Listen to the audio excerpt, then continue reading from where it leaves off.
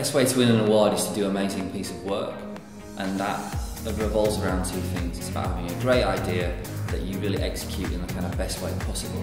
Come up with an inspiring brief which you can take into creative development and really ignite the imaginations of the creative department. I think it's contagious that we talk about the no media metric. You know, if this idea had no media budget behind it, is it still good enough and strong enough that people would pick it up themselves and push it out there? You've just got to do something that really kind of amplifies the idea, and that excites people and allows people to kind of get behind it. For work that really feels like it's got a fresh insight, they've really kind of understood the audience but found a new dimension to the category. Know your audience. And the audience in award entries is the judge. And judges can be quite time poor, they can be quite cynical in some cases. It can be upsetting if your work's not good enough to win an award, but what can be even more upsetting is if your work is great but the awards entry fails to reflect that. Anything that you do that makes their life more difficult is going to reduce your chances of being taken seriously. They're sitting in a room bombarded by all this content, and I think they just want to get to the idea very quickly.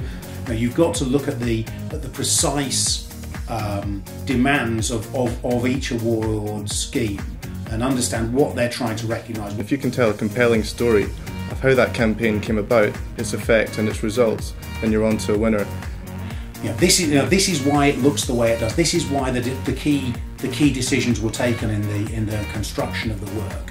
Why you did it, what the challenge was, and why it is clever, why it's an interesting idea, but don't use lots of superlatives. Sometimes people kind of try and flesh out mediocre ideas by trying to make them feel kind of more significant and effective than they actually were. Your company may be great, but that's not the point of the awards entry.